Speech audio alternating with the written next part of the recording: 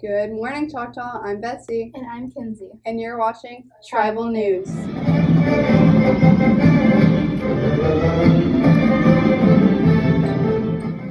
On this week's show, we get to look into Choctaw's yearbook program, our girls volleyball team, hallway decorating, and trivia. Our volleyball team has been working very hard with an overall score of 13-2.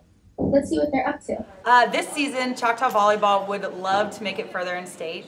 Last year, we made it to the Sweet 16, so this year we are hoping to get Elite 8 and also win district. This is a really special team this year. They are very, very close, and I love watching them interact with each other. They are a powerhouse all around, so make sure you come check us out. My favorite memory while playing volleyball is playing against Pace High School.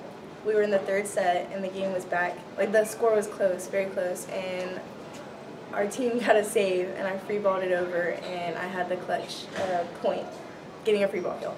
What I like most about volleyball is being with the team and winning games together and creating a strong bond and building chemistry up. The position I play is center/DS, and DS is a defensive specialist, and the setter is a person that sets up the ball for the hitters to hit.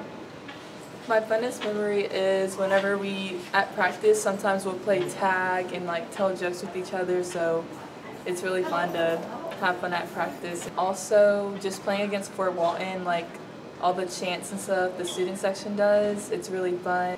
After high school, my plan for playing volleyball in the future is to play at FAMU because that's where I'm committed.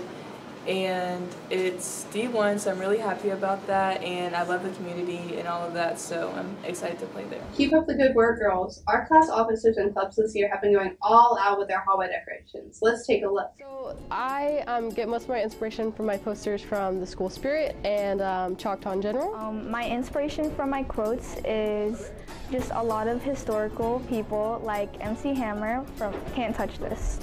I found my inspiration for our hallway decorating from my club. A lot of times it's what fits the theme, and then also whatever the school is, we just kind of like think of good things to say that go against them. I find it important to decorate the hallways because I feel like it's good to have school spirit. Like when you're walking around and you see your colors, or like, oh, that poster is so awesome, it's so cool, and it just like gets you more hype for the upcoming game. My favorite part of hallway decorating is writing the quotes and drawing and coloring with my friends. Putting everything up with my friends. My favorite part of hallway decorating is getting to see the end product and seeing how hard we work throughout the week to paint signs, hang up streamers, light coverings, and all that stuff, and being able to see the final product. I was in Green Thumbs Club, and then there was one day like, oh, we're gonna do hallway decorating, and then we're all like, oh, cool, that's what we've been doing for the past 2 days. So if you want to get involved with hallway decorating, go find your class office. For the seniors, it's going to be Class President Angelique Patterson. For the juniors, you can go talk to the junior class president. For the sophomores, you can talk to Jalissa Lopez.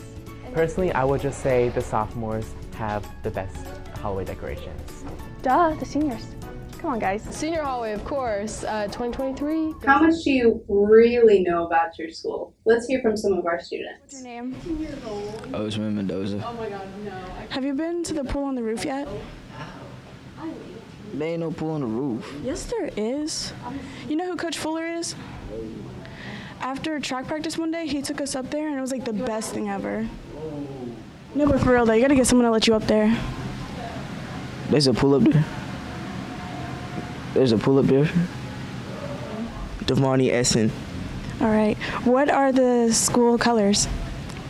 Green, white, and black. Okay, so Chad, who's the athletic director? Who? Who's the athletic director? Like you have to... Pigpen or whatever. What's his name? Hey, I'm here with Morgan now. And the question is, what year anniversary is it for Choctawhatchee? 70. That's good. My mom's a teacher.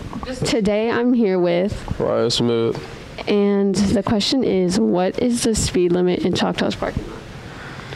35. That's a good answer. Today I'm here with Kaya Webb.